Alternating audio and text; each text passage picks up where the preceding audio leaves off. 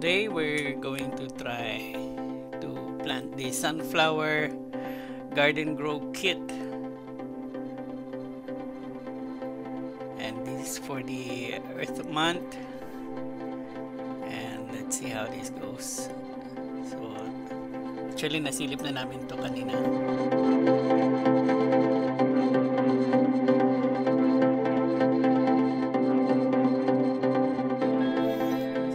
The return policy and product warranty, i-post yun lang kung gusto nyo basahin. And these are the step-by-step instruction manual on how to plant the sunflower seed, and hopefully mapatubo natin siya. And this is the seed. Tingnan natin kung ilan yung laman sa loob.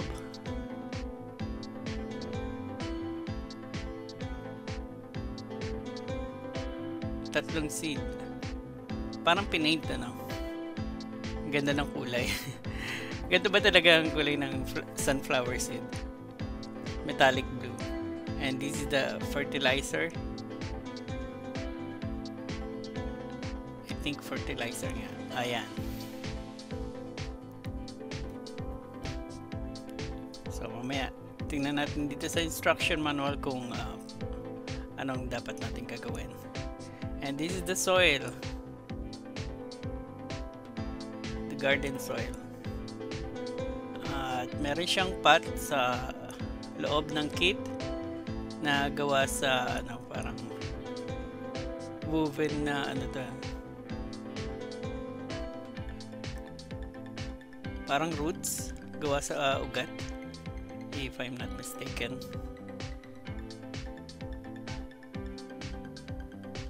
So ito yung magiging parang pinakapat ng ating sunflower seed.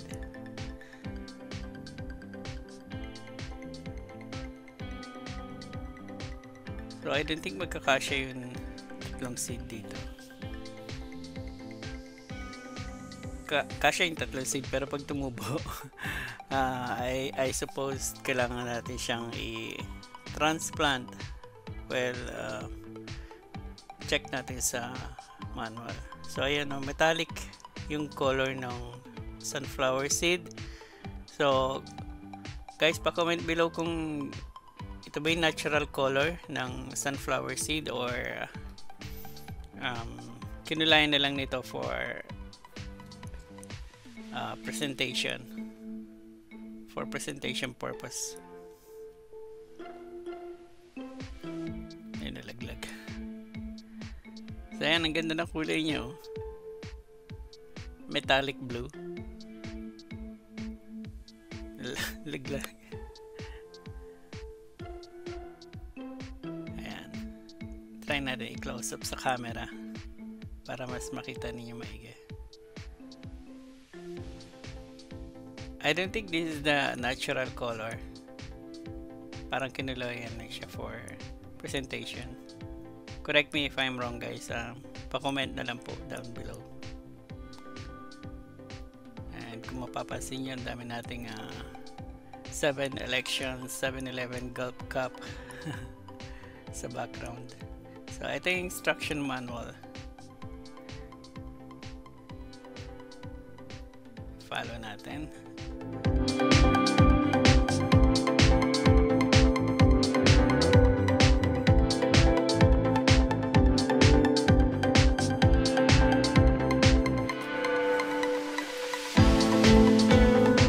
So number 1, prepare.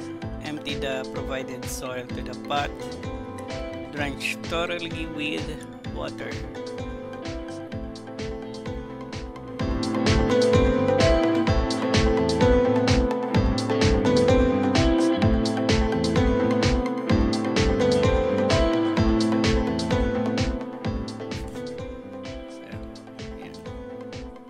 Press muna natin.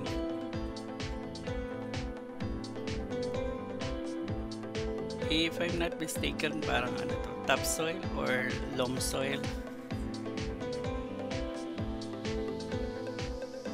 Lagyan natin siya ng sahuran kasi baka mamaya ay tumagas ang tubig na ilalagay natin. But for the meantime, ayan, unti-unti na natin ilagay para hindi tumagas. So again, this is day 1 of our planting sunflower seed using this Garden Grow Kit. Lagyan natin ng lupa at ingatan natin huwag matapon para hindi sayang. And then after this, i-drench pa rin natin siya ng tubig para maging moist yung kanyang soil na pagtataniman natin. So medyo may konting sobra, itabi natin yan for future na for the coming days ng ating pagtatanim, dahil eventually habang dinidiligan mo ito, bumababa yung lupa. So we're still in step 1. Ayun nga, preparation. Now let's proceed to step 2. So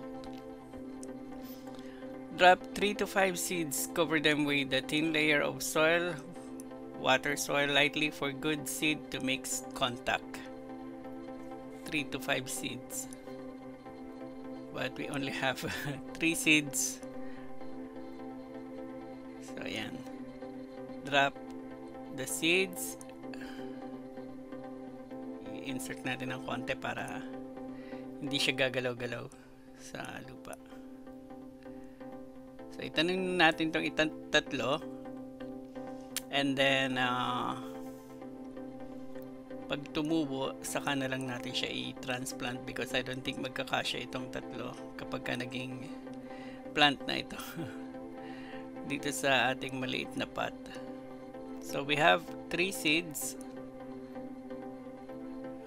We'll proceed to step 3, seal and nurture.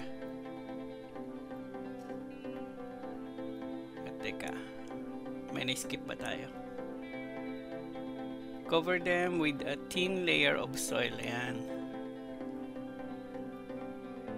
coveran muna natin. And then konti pa, kaya nakalagay dito thin layer of soil. I think this is enough already. Sana happy ng ating seeds. Then water soil lightly for good seed to mix contact. We're still on step 2.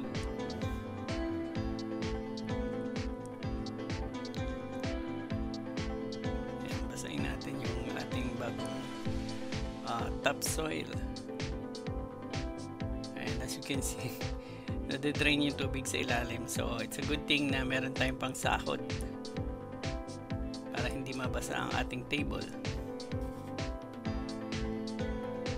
So step 3 is seal and nurture.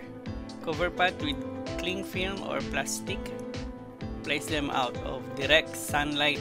Yan, importante yan. And spray water 2 times a day to retain moisture inside.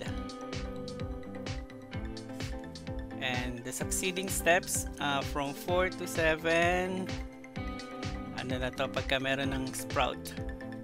So again, we are still on the day 1 of our planting sunflower with this Garden Growth Kit.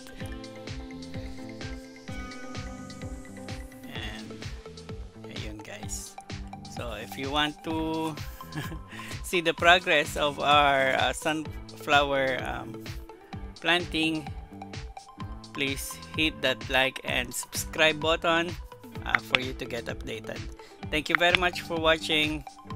God bless.